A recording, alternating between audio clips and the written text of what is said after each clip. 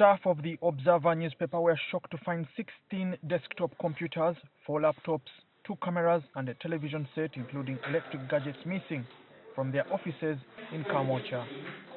The outgoing editor, Richard Kavuma, who was among those who arrived first, sensed something was wrong. I think whether it's a simple robbery or not, it's an attack on a media company.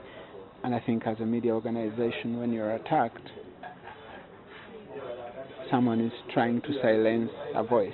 The security guard on duty, Isaac Chebet, was nowhere to be found, but his uniform and gun were there.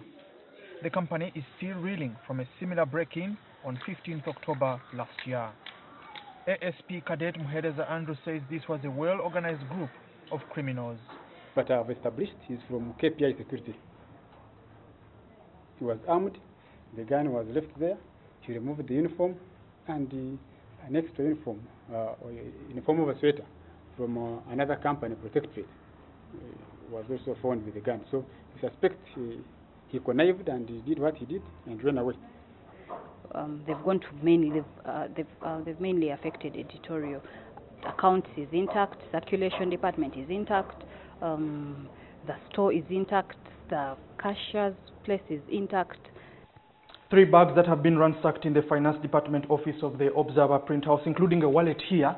I don't know how much was taken, but also we move also to the marketing room here, where also 9 computers were taken, including CPUs and every little electronic gadget taken away by the thugs. This just comes at a time when only 4 weeks are left to mark the World Press Freedom Day. Kavuma says the closed-circuit television server was also taken. Yeah, I would imagine we have some IT backup, but I think the most important backup that we have is our heads, because they didn't kill any of us.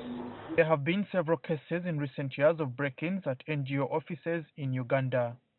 In 2016, 3 human rights offices in Kampala were raided, and the NGOs petitioned the Police Chief General Kale Kaihura to urgently investigate this kind of crime.